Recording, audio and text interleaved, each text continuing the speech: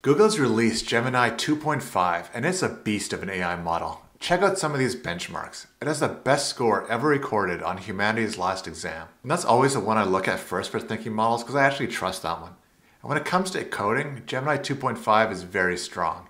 But Claude 3.7 Sonnet is still the king, just a little bit better. 2.5 Pro also ships with a 1 million token context window, and apparently it's going to go to 2 million very soon, which is absolutely insane and makes the model so much more useful for a wide variety of use cases. And best of all, since it's still experimental, it's totally free to use, both through the Google AI Studio and through the API. So let's put it to the test. To explore Gemini 2.5 Pro, you really want to start in Google AI Studio, and I'll put a link to this in the description of the video. And then for the model, now it has Gemini 2.5 Pro Experimental.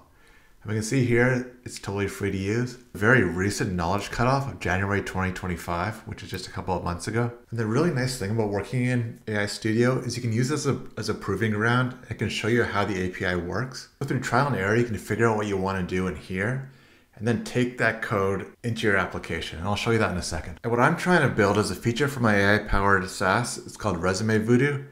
And I want to add a feature where the user can upload a resume. AI will read everything off that resume and then research how it can be improved and even look into the local area where the person is looking for a job, see what the market's like for different skills, and do some real deep research to really optimize the resume.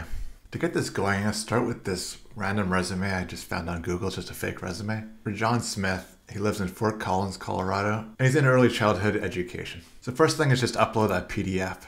And you can see here actually it's got a new option, YouTube video. You can actually link a YouTube video in here and it takes the transcript and uses that as the context for the chat, which is pretty cool. In this case, I'll just upload it. And once you upload it, you see it says extracting here. So it actually extracts automatically the text from the resume. It also automatically adds it to Google Drive for you. And when it takes the text out of that equaled 517 tokens. And we can see here our context window, that huge 1 million context window, and now we've only taken up 517 tokens of that. That just gives you a sense for how much data you could upload into one session. It's massive. And now I'm going to put in the prompt, with this resume, conduct the following research. And then I say use web search to help. The web search is another new feature for Gemini. So if you look over here on the right in tools, the bottom one now, it says grounding with Google search. So we turn that on. And what that means is it's not only going to pull in all the information from the Gemini model, it's also going to do web searches to bring in more relevant recent data. And then the AI model will merge those all together to give us one response. And then just give us some points about what I want the research to be. So it says, look for in-demand skills for this person's profession. Also in-demand types of jobs and skills in this person's local area related to their profession. So this is where the web search will help a lot. Then I can say, with this research, provide a report of the changes and what in the research led to that recommendation. Also an enhanced resume. Let's run that. And I've done this with all the different models just because I'm trying to test out this feature. So it'll be really interesting to see how this one works compared to the other ones. So first thing it does this thinking, similar to the thinking models. It goes through all the steps it's doing, the web searches it's doing. So you can really see behind the scenes on how it arrives at that research and those recommendations. All right, that took 56 seconds to run. So it's not quick, but I asked it to do a lot and it brought back a lot of data here. And the results are very comprehensive and really good actually. So first it's just summarized all its research findings. And then it came back with specific enhancements it recommends. Just a few examples is replace career summary with a more dynamic professional summary. And then it suggests rewriting the bullet points to be more achievement oriented and quantified. And for example, here it changed managed 25 volunteer workers to recruited, trained, and managed a team of 25 volunteers, improving program support capacity, which sounds much better. And it put it all together to give us this nice enhanced resume, which looks much better. And then at the end, it gives you all the sources it used to do all its research and make these recommendations. So this is the best output I've seen of all the models I've tried. This is really good. So now I want to use this chat as a template and actually build it into my AI-powered application. And Google makes it really easy to do that. So if you see in the top right here, it says get code. It's actually taken everything I've done here and actually put it into the API format and basically done all the work for us. This is how you upload the file. This is the model we're using, so Gemini 2.5 Pro. And it even gives the response. So this is really everything we need to build this into our application. You can also get this code in a variety of languages. So I'm going to do it in Python today. I'm going to build a little application in Python. But if you say you had a React application or Next.js, you could use JavaScript and get the same thing.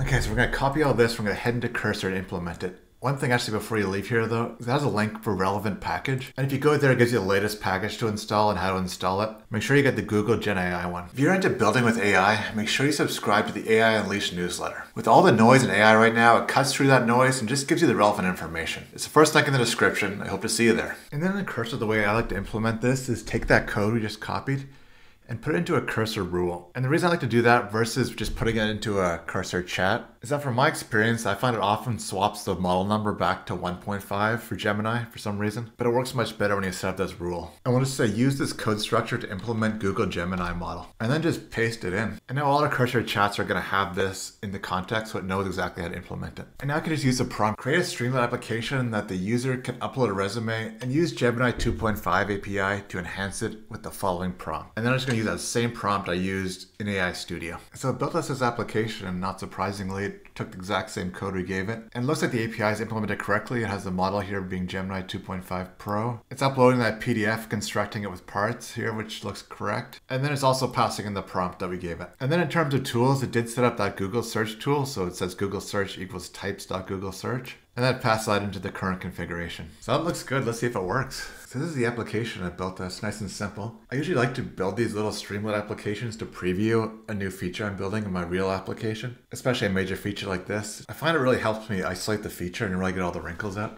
Let's upload that same resume and just say enhanced resume. So now let's push all that to the Google API. I assume this will take about a minute like I did last time in the AI Studio.